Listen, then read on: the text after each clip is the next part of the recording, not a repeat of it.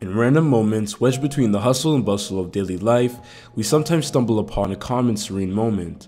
A moment when we are able to be mere observers of the beauty and oddity of reality as a living creature on planet Earth. It's times like this that makes us feel like we're just a character in a story called life.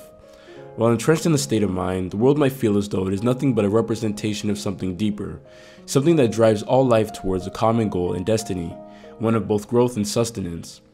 It's these moments in which we feel at one with nature. But what do we mean when we say we feel at one with nature or the universe? If you were to ask the great philosopher Arthur Schopenhauer that question, he would explain to you what he believed to be the true underlying nature of reality, the force that drives both sentient and non-sentient beings forward, a force that he called will. Although Schopenhauer died back in 1860, he left behind many books and essays that describe his ideas and presuppositions as to why he came to such a conclusion. In this video, I will do my very best to summarize this philosophy found in a series of books titled The World as Will and Representation, to hopefully help you get a better grasp on reality and explain those odd moments of feeling at one with your surroundings. But before we move on, don't forget to like and subscribe to help encourage me to continue making what I believe to be important videos for those of you deep thinkers out there. But without further ado, let's get into it.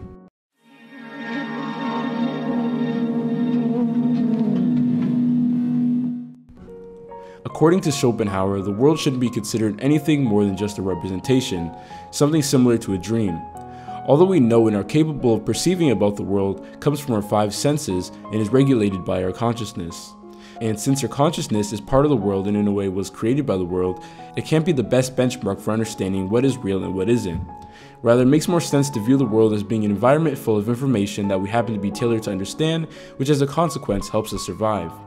Since the world is just a representation, Schopenhauer argues that there's no way to use the physical world alone as a means to understanding the true nature of it.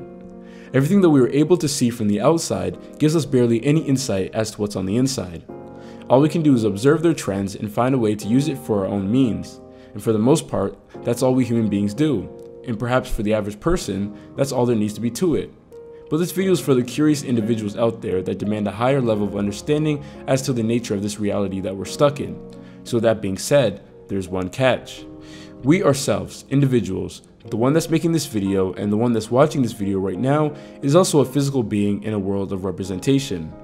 The cool thing about actually being a part of the world is that we have the unique insight into our own inner nature. It's our inner nature that causes us to move and take action, and that action is represented in the world. Furthermore, us being synonymous with the world and more widely the cosmos gives us the unique right to assume that all other represented objects are endowed with the same essence that we have, albeit in various quantities. This essence is what Schopenhauer called will. In moments when we feel at one with nature, it's because we ourselves aren't so different from everything else. As Schopenhauer says, will appears blindly in every acting force of nature and also in the deliberate conduct of man, and the great difference between the two concerns only the degree of manifestation, not the inner nature of what is manifested. Whether it's plants in the ground diligently pushing towards the surface, atoms compressing to the form of a crystal, gravity pulling the earth around the sun, or a human pushing through obstacles in order to achieve one's goals. Everything in the universe is endlessly driven by the force of will, and through this lens, our consciousness is nothing but the most efficient service of this force. On the other hand, the reason why we feel so at ease when engaging in acts such as being in the present or artistic contemplation is because for those short moments we have transcended the power of will. You see, the dark side of this phenomenon is that being driven by will is accompanied by a profound feeling of always wanting more and never being satisfied. Schopenhauer agrees with the Buddha that the root of suffering is our desires. His solution to this issue is also in agreement with the Buddha. He believes that the only way to escape suffering is to give up all of our worldly possessions and pursuits in order to achieve true peace and tranquility. While I agree with this notion, I personally don't believe this is the only way. I also subscribe to Friedrich Nietzsche's sentiment on ascension. By overcoming our fears, obstacles, and by living within our means and temporarily submitting to the power of will, we were able to reach a point in life when we were able to obtain everything that we need without giving up the benefits of modern life. This, in a way, nullifies our will and creates a feeling of contentment. By following the power of will mindfully and setting limits for ourselves, we are able to achieve peace without giving up everything that we hold dear, thus achieving freedom from will and uncontested oneness with the universe. In other words, true happiness.